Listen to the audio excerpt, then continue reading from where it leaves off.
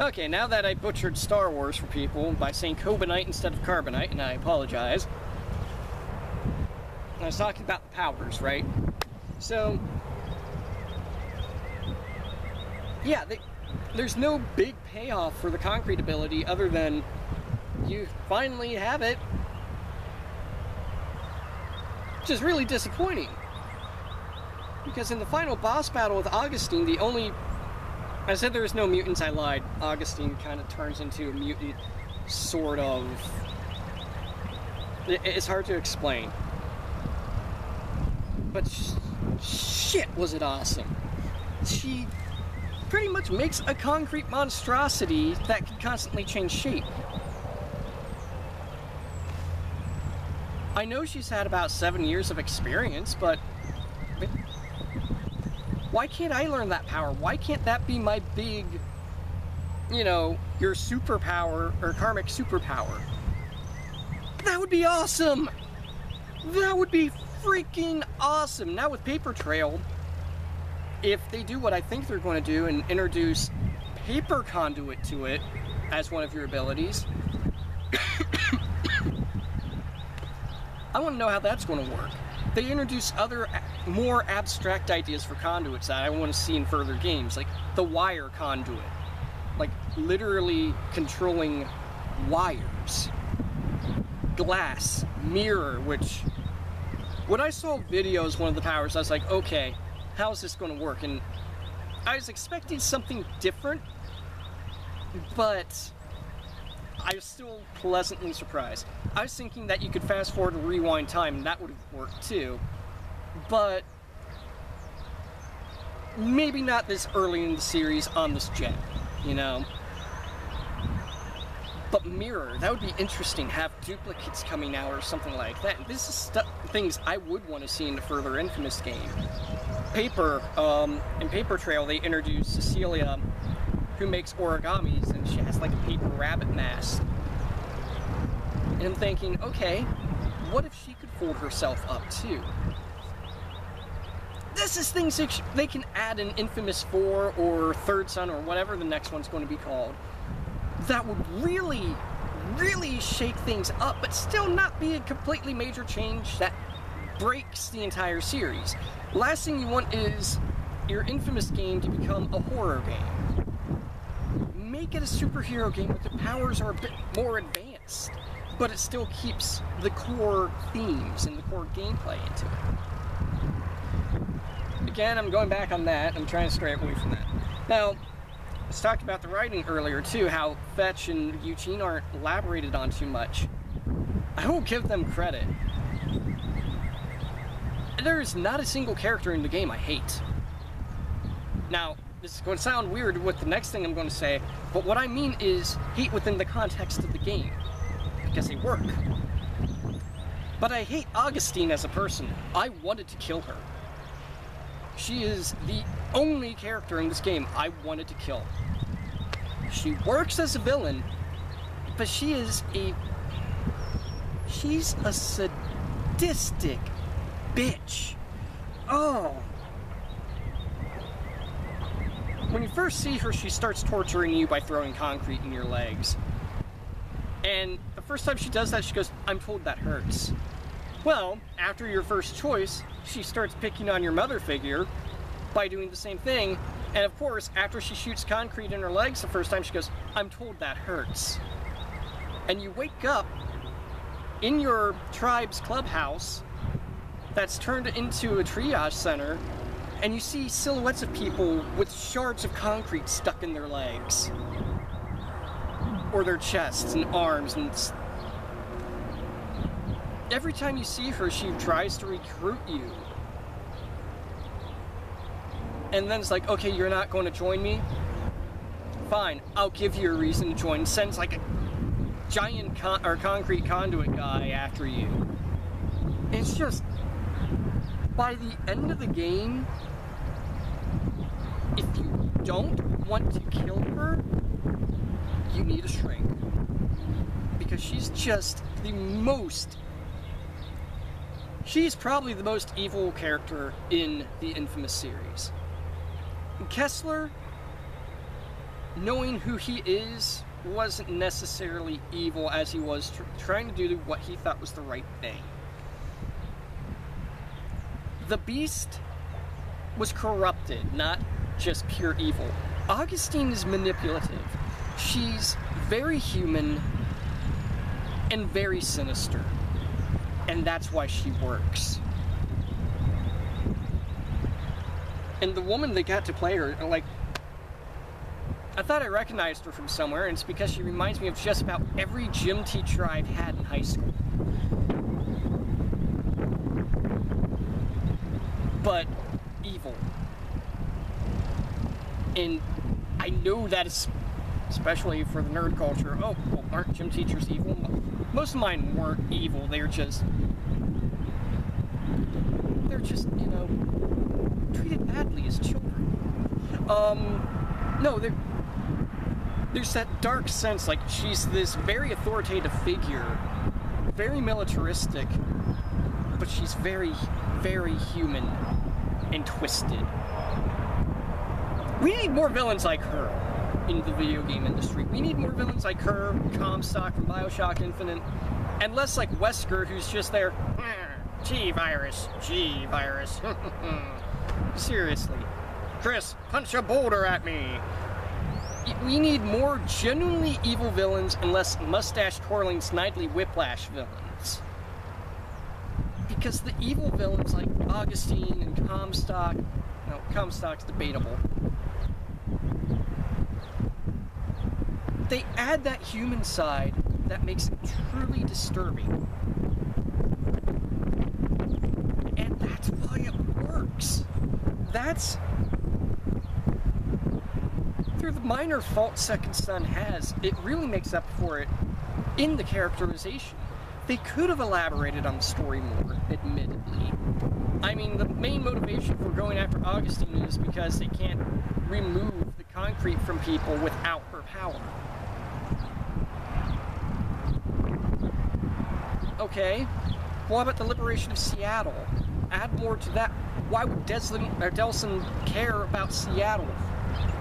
Add more to that motivation. Add more to the overall plot than they did, and it would have been a lot, or it would have been better. I don't want to say a lot better, because it's a great game. It's a lot of fun.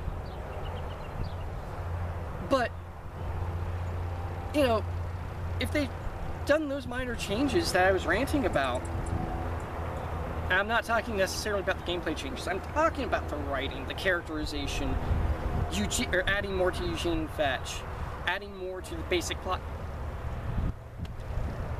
It would have been a lot better. It really would have. It's a great game, but it could be a lot better. Honestly, I would give this game a B. But it has the potential and the ability to be an A game. And I think that's what broke my heart about it, is as much as I love the game, as fun as it is, it could be more. But, you know, I'm thinking about this, and very rarely do you have a game where it's like Bioshock Infinite, where it is the complete package, where it has everything you want to it, or expect. And honestly, I think that makes the sting a bit worse. Because Sony games generally don't feel like that. The Uncharted series, even 3, didn't feel like, okay, they could have done more with it. I didn't like 3 because of the plot, but I didn't leave the game thinking, oh, come on, why didn't they add this or flesh this out more? Well, except for Marlowe. That's a different topic for a different day. Uncharted 2, phenomenal in that regard. The first 2 Infamous games, it was gameplay that needed to be fleshed out more than it was the story. Well, second game was like that. The story could have been fleshed out a bit more in the first, but it was still more fleshed out through Second Son, I think. Just a bit. But with this one, I didn't feel the motivation for Delson. I know you're supposed to put yourself in the character at times. A good example of that's Gordon Freeman. Or Isaac Clarke from Dead Space 1 before they decided to give him a random voice.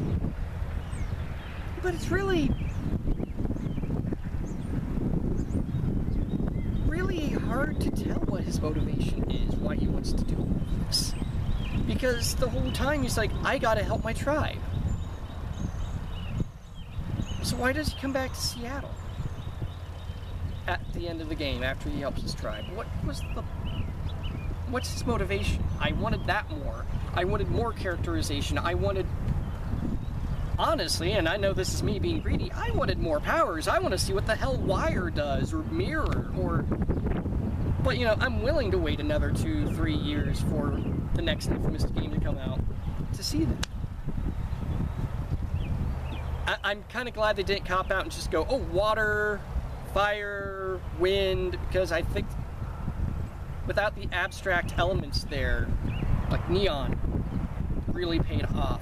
There's a conduit with a wood ability that they mention, but it's not controllable. They say glass is... They're going to go with glass for the conduits in the DUP, but it's too lethal for the person using it, so someone has to be a natural conduit with a glass ability to use it. I want to see that!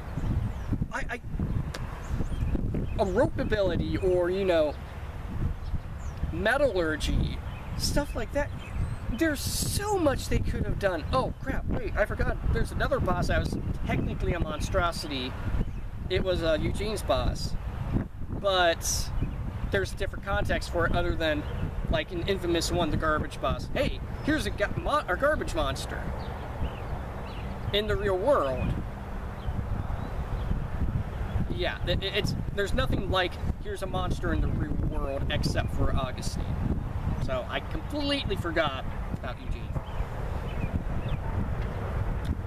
Which was another problem boss, but that might be because the platforming sucked on it for me because of my memorization skills at the time.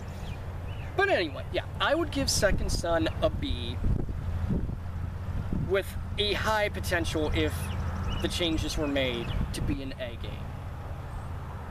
I know some people are saying, oh, it's not a system seller. Either it's Titanfall, honestly, not to me at least. I didn't want to bring up Titanfall, I really didn't, because I know people are like, oh, Titanfall is great, you haven't played it. Personally, for me, it doesn't look that great, but I don't like giant mechs. So I'm biased in that regard, so I'm not going to go out of my way to bash it. I'm just going to say it's not my type of game. But that being said, it's a 2-hour campaign. If I had a 360, I would just buy it on the 360 instead of buying it on Xbox One. Or if my computer could run it, I'd buy it on PC instead of buying an Xbox One. Now, Second Son, since it's not on PC or PS3, people can only get it on a PS4. Hardcore fans of the series, like myself, are going to get a PS4 to get Second Son. That's all I'm going to say on that. Anyway, I will... For my next... How much time do I have? I don't want to fill up the complete video, so I'm just going to go through this real quick. For my next video, or Let's Play, when I'm not doing Outlast, I'm probably going to do Fatal Frame 3. It's my favorite Fatal Frame in the series, and I might go back and do that one because I freaking love that game. But I'm also debating a few other things that aren't in the horror genre. So I'll keep you guys updated on that in a further update. I'm still working on The Art of Gaming, mainly because, but I have to re-record all the footage I had because when my computer needed to be fixed, I lost everything. So that's going to be a bit longer than I wanted it to be. I might do another Art of Gaming in the interim on, just had an idea for that. But I will go back to the Women in Gaming. That's just going to take me a bit longer to do. But I am going to continue with that series. In fact, I might just go home and do that now. And I should have another review for you guys here in a bit. Might be another longer one, so bear with me. I'm just going to give you a hint and say it has something to do with bugs. Till then, I will see you guys later.